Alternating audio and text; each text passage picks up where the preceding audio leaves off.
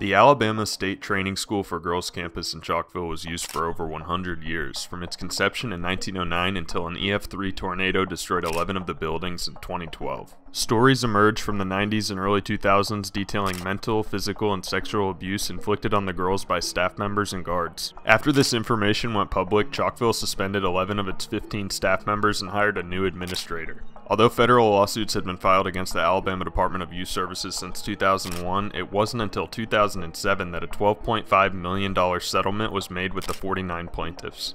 My name's Luke Schlauder, I'm the owner of DeepSouthUrbex.com, and I made a post to my website on January 23, 2020 with over 100 photos of the remaining 4 buildings on the property: the administration building, the serving kitchen and dorms, the chapel, and the main dorm building/clinic. Today, I return my focus to the Chalkville campus in an effort to tell its horrifying true story.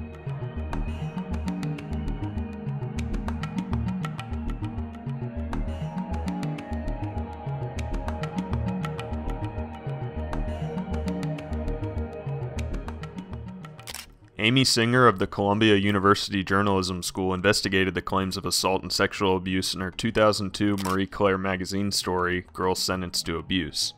From the outside, Alabama's only state juvenile institution for girls might be mistaken for a prim private day school. Set far off the road in a wooded middle-class Birmingham suburb, the beige stone buildings create a tidy enclave that blends in nicely with the nearby churches and shops. There are no guard towers, no menacing barbed wire fences. Even the facility's welcome booklet, distributed to the troubled teenagers who are sent here to the Alabama Youth Services Chalkville campus, has a cheery tone. The girls are referred to as students, the guards are called staff members. We, the staff, are going to provide an opportunity and environment for you to gain effective control over your life. All the staff wants to do is help you. The teens, sent here by family court judges for things like truancy, shoplifting, and drug possession, are in desperate need of such caring guidance. Yet, at least 100 Chalkville girls charge they got no such thing.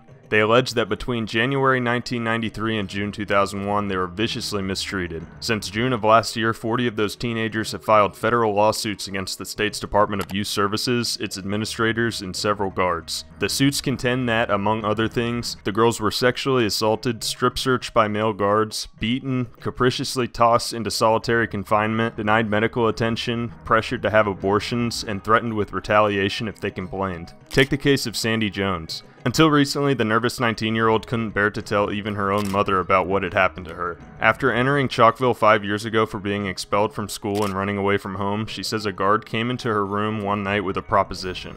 He said if I had sex with him, I could get out of the facility early. The offer wasn't a complete shock. Sandy had already heard that Chalkville guards offered such bargains and that many students traded sexual favors for small pleasures such as snacks and cigarettes. Desperate to visit her terminally ill grandmother, Sandy agreed to sleep with the guard. I had sex with him, she says, but I didn't want to. According to the Bham Wiki and a 1948 newspaper clipping from the Birmingham News, Matsuyama was the name of insurance executive and real estate developer Lewis Clark's country estate near Chalkville. Clark sold the property to the state of Alabama at a steep discount in 1918. In 1937, 5 buildings were constructed by the Works Progress Administration as part of FDR's New Deal, including at least 2 of the buildings still standing.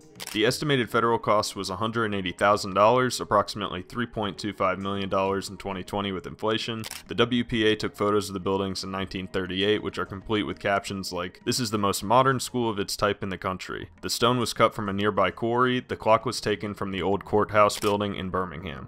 The 1948 Birmingham News article also sings praises for Chalkville, claiming that all Alabama can well be proud of the beautiful campus and fine buildings of the State Training School for Girls. As suburban development gradually surrounds the abandoned campus, middle-class residents will eventually take issue with its status and accessibility. You have to park in front of a gate and walk a fair distance to the buildings, but there isn't any form of posted no trespassing or private property sign encouraging vandals not to enter. The state's failure to secure this property after it was deemed unsafe post-tornado has ultimately resulted in its rapid decay. In 1974, Superintendent Eileen Slack expressed her discontentment with the facility's operations and called for updating the programs for delinquent girls in an academic journal called Criminal Justice and Behavior. Among the 100 girls who live with me on the campus of the Alabama State Training School for Girls in Chalkville, and among the hundreds of young persons with problems, not problem children, with whom I have worked for more than 20 years, most have had worse things done to them than will ever do to anyone else. For the most part, adult evils and frustrations have been lowered with vengeance upon them. Many of the young women at the state school have had more fearful experiences and have faced more rejection by their 18th birthday than each of us will ever know in our entire lives. Because of this, these young adults often are filled with self-hatred and feel worthless. They have indeed been pushed beyond their thresholds of control and they act accordingly. Many young women at our state training school are trying to get the staff and other girls to reject them as most other adults and peers have done in the past. Behind the words of a girl who shouts into my office, "I hate you, Dr. Slack, you make me sick," behind the punch I receive now and again in my side when one of them is trying to make a point, behind a girl's hostility, adult-hating mannerisms, sullenness, and her tough broad swagger, there exists more indications of sincerity, more real strengths, more adaptability, and survival mechanisms than we give her credit for. One can't help but wonder how this young woman has learned to cope as well as she has in an environment that seems to elicit failure and the destruction of the individual. In working with young adults, we must be realistic and alert to the wrongs which have affected these students, and we have to be candid about our problems and our shortcomings in helping them. But the question persists. It arises again and again. How can any of us go about the job of reaching out to these youths? Just a shocking side note, but following her departure from Chalkville, Eileen Slack became the superintendent of Winlaton Youth Training Center in Australia, a position she held from 1978 to 1991. In 2015, allegations went public revealing that underage girls were sexually abused while under her care. Upon investigating, the Child Abuse Royal Commission discovered several additional unfortunate missteps carried out by Dr. Slack. If anything, this is indicative that the leadership at Chalkville had always been relatively poor.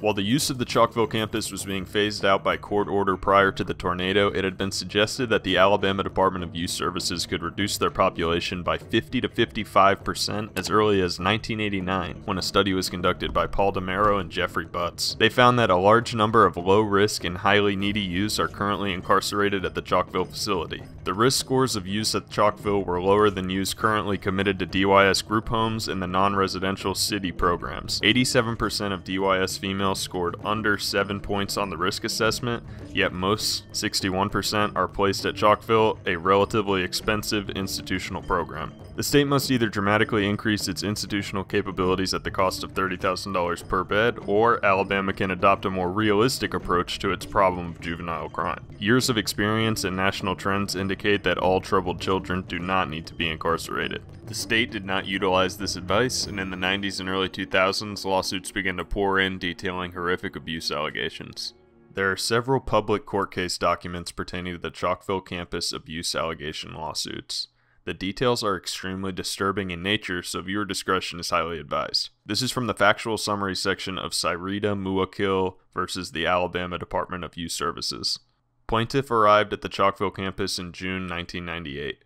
She alleges that various members of the DYS staff began to sexually abuse and harass her soon after her arrival. When the plaintiff first arrived at the Chalkville campus, she lived in Chickasaw Cottage, where Terrence A.C. worked as a youth services aide. Plaintiff alleges that he began to sexually abuse and harass her around August 1998. She claims that he would come in there and bother her every morning, when he was supposed to be waking up the girls. Plaintiff testified that many times AC woke her up by pulling down her underwear and pulling the covers off of her. Plaintiff claims that AC also regularly harassed her while she was getting dressed. She testified, "Sometimes I would already be awake before he'd come wake us up, or I would be getting dressed or in the middle of changing my clothes and he'd come in there and just tell me he wanted to see me naked, or if I was standing there already in my underwear, he would just tell me to go ahead and take off my underwear, or he would try to pull them down so he could see me naked. And how did you respond to him when he did this?"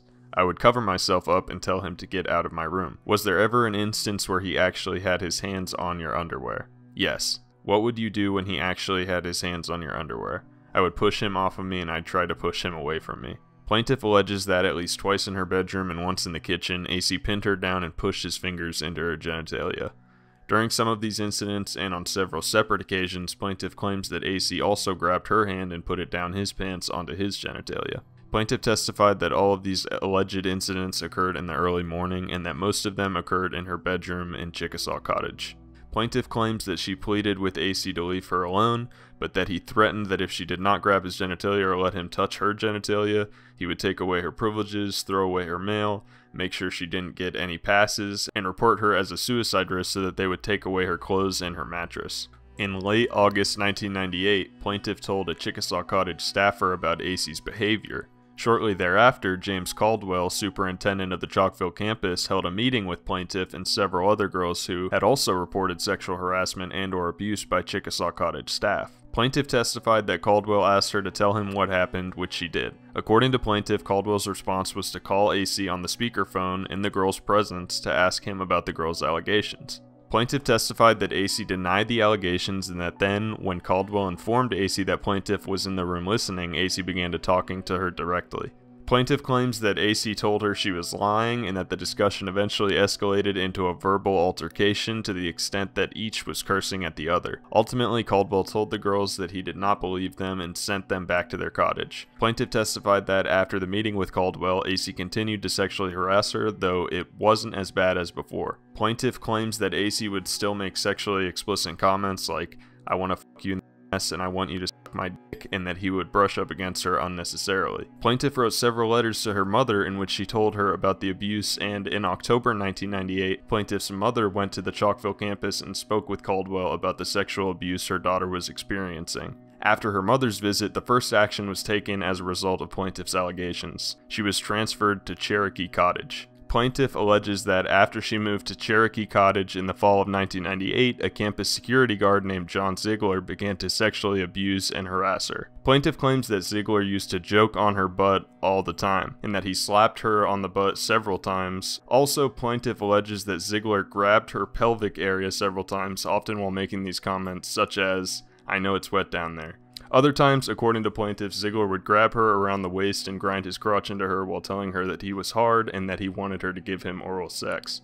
Plaintiff also alleges that several times Ziegler grabbed her hand, put it down his pants, and told her to touch him to make him feel good. In addition, plaintiff claims that Ziegler repeatedly threatened to tell the school principal, Jarrell Barbie, that plaintiff was stealing if she did not masturbate him. While AC harassed plaintiff only in the cottage environment, plaintiff was usually at school or on her way to or from school when Ziegler harassed her. Plaintiff had special privileges at school by which she was allowed to stay after school to help clean, buff floors, plant flowers, and assist with other maintenance tasks. Plaintiff testified that she tried to stay out of Ziegler's way, but that she stayed after school a good bit, and that often Ziegler was the only other person around. Many of the alleged incidents of sexual harassment by Ziegler occurred while plaintiff was in or around the school building doing her special chores, often after school hours. Plaintiff even testified that there were times when Ziegler would pull her out of class for various reasons and then sexually harass her. Plaintiff eventually informed Christine Bennett, a teacher, and Stephanie Rosenall, a staff member, about Ziegler's actions. Shortly thereafter, in January 1999, Jarrell Barbie called plaintiff into his office to discuss her allegations against Ziegler.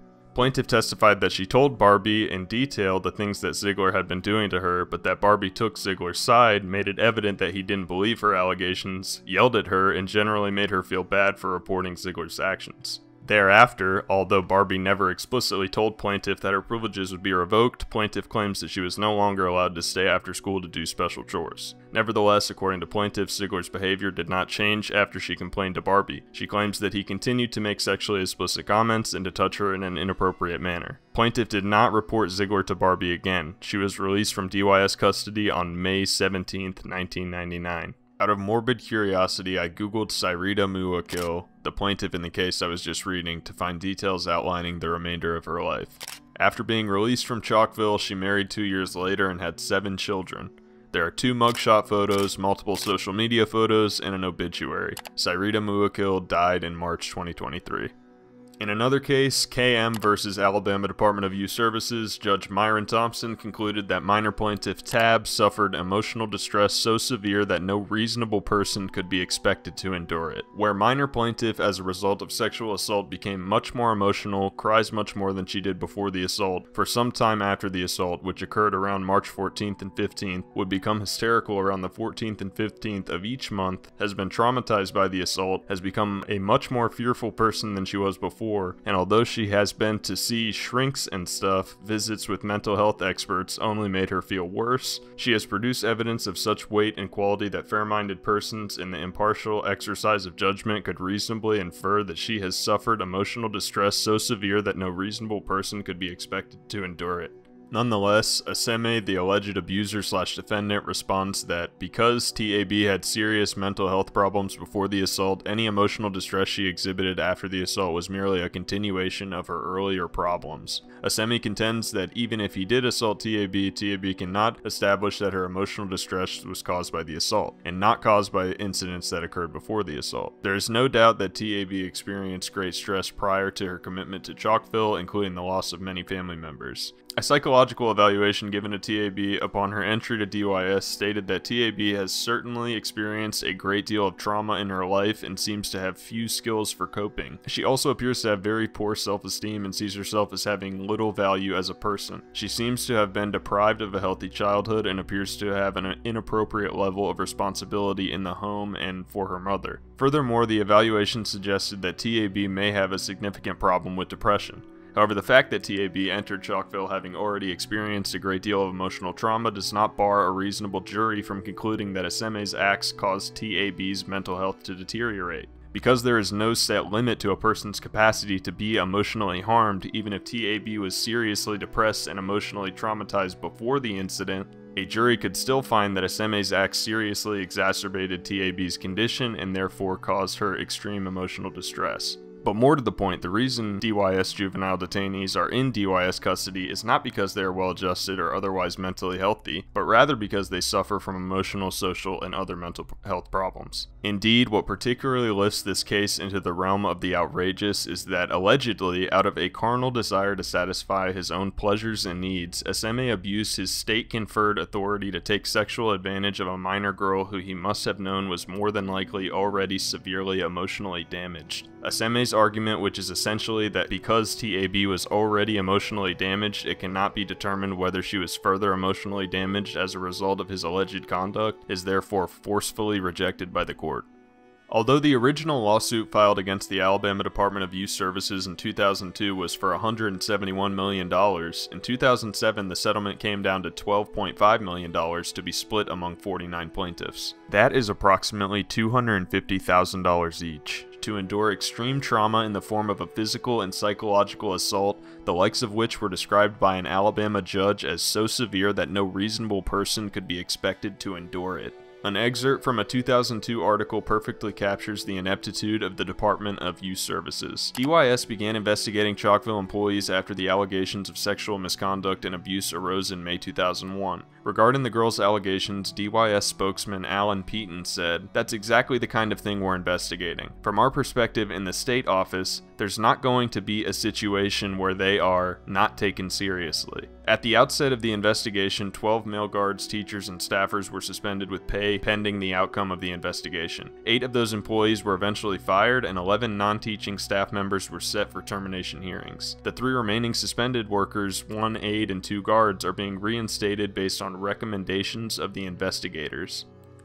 Kelly Kazek of AL.com wrote in August 2016 about the future of incorrigible girls in Alabama. After a series of court-ordered reforms, the Department of Youth Services was already phasing out the use of the Chalkville campus when the tornado struck. A new facility opened in 2015 to meet court mandates. The population that was previously enrolled at Chalkville is now placed at the J. Walter Wood Jr. Treatment Facility located in Mount Meigs. This facility was built using the insurance proceeds from the destroyed campus and is operated by Rite of Passage. Rite of Passage is a Nevada-based organization specializing in the operation of youth improvement facilities, which of course has been facing abuse charges itself since shortly after its inception over 35 years ago. Recovering from injuries after a fiery riot at a juvenile rehabilitation camp in northern Nevada. Authorities say 10 juveniles escaped after someone set 2 buildings on fire Saturday night.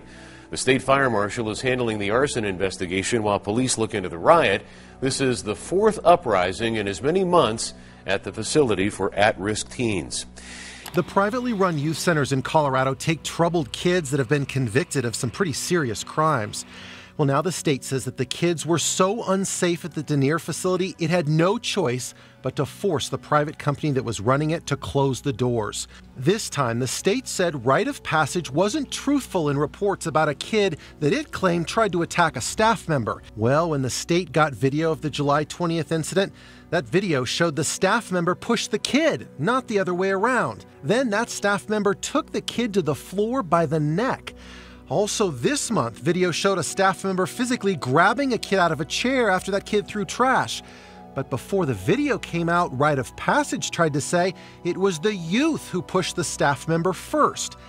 Our investigation uncovered other problems in recent years at Denier, but also at a third facility that Rite of Passage operates just east of Aurora, Ridgeview. Here, a staff member punched a kid in the face. Another kid who was trying to walk away from the facility was hurt so badly by responding staff that he spent the next month in a wheelchair. That facility is still open. In 2015, AL.com published an article titled "New DYS Girls Facility Reflects Alabama's Reformed Approach to Juvenile Crime," showcasing the new facility, which certainly looks like a jail crossed with a school. The state of Alabama and the Department of Youth Services will continue to pretend that the state training school for girls in Chalkville never existed, and it will ultimately go down in history as just another gigantic atrocity carried out by inept, underfunded Alabama state institutions. This is so easily accessible and unrestricted that it is practically a public park. There are probably thousands of people that have visited it since it has been abandoned, judging by how many YouTube videos there are and the mass amounts of vandalism and graffiti. Although there is seemingly no hope for redevelopment of the site for more than a decade, an article was published in June 2023 claiming that the former Chalkville campus of the Department of Youth Services may spring back to life next year as a recreational facility for the city of Clay. City Manager Ronnie Dixon discussed the options for the property with the City Council during the Tuesday, June 27th meeting. "It's going to be a really long-term deal. The Land Committee will make their recommendation in September," Dixon said. He said the Department of Youth Services Board would probably make a decision in December. "The caveat is it will only be used for recreational purposes. It cannot be sold or developed for commercial, residential, or industrial use," Dixon added. He said youth services could choose to offer Clay a license to use the property or a long-term lease. The 500-plus acre site closed in 2012 after a tornado damaged or destroyed many of the buildings on campus. The property has since endured more than a decade of neglect and vandalism. "We can talk about all kinds of different recreational developments that can go in there," Dixon said. "One of the easiest things is going to be to put some tennis courts because they're already there. They just have to be recoded." Dixon said many of the remaining buildings would likely have to be removed, but the city would try to preserve some of the stone from the structures. He said it was unlikely that any of the buildings could be saved, including the chapel, which has fallen prey to vandalism and satanic graffiti throughout the building. The property also includes a lake, which could be maintained as another local fishing spot for the community. He did not say whether the city would try to preserve the historic clock in the administration tower on campus. The clock was originally located in the Jefferson County Courthouse in downtown Birmingham and was relocated to Chalkville when the courthouse was demolished. It's funny that they include this point because obviously the clock in question is presumably long destroyed, considering that it has been missing from the administration building since shortly after the tornado. Speaking to the Trustville Tribune after the meeting, Dixon said the plans could include a golf driving range and disc golf courses among other recreational uses. He said he did not anticipate building any lodges or plans for any overnight uses. I'll end with a comment that was left on my website in June 2021. "Yo, this is the most evil place they have made and that I have been into, where I started cry as soon as I saw this MF fuck all the way up. Please parents, just listen to your child, because the many nights I freaking suffered here and everything is true, right down to the women who were bisexual and went down at night/shower time, and I'm sure this is not the only place I would like to think, but I know it's not. I'm 31 and fucking still suffer from nightmares from this shithole. It didn't reform anything but makes you feel less and ready for the big prison. If y'all could keep y'all kids away and out, I'm begging you. I can't put all I want on here, but just know I was once locked away, brainwashed, abused, all while in DYS services. Don't send your babies nowhere state has control. PTSD for the rest of my life."